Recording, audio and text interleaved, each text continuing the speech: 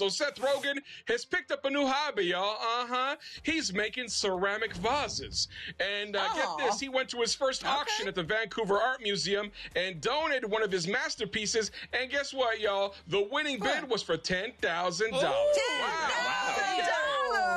Oh, yes. Supposedly, Seth's making ceramic sculptures while in quarantine, and it looks like it's finally paying off, y'all. Look at those vases, though, Chuey. Look at that nice pink and yellow. It looks like a hot dog with mustard herpes. It's beautiful.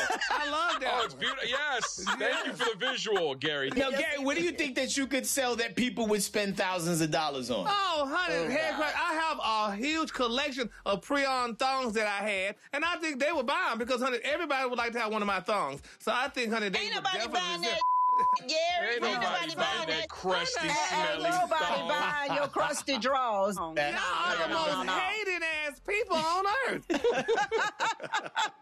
Hey, don't forget to hit us up on social media. We're on all these platforms at Dish Nation. We'll see you there.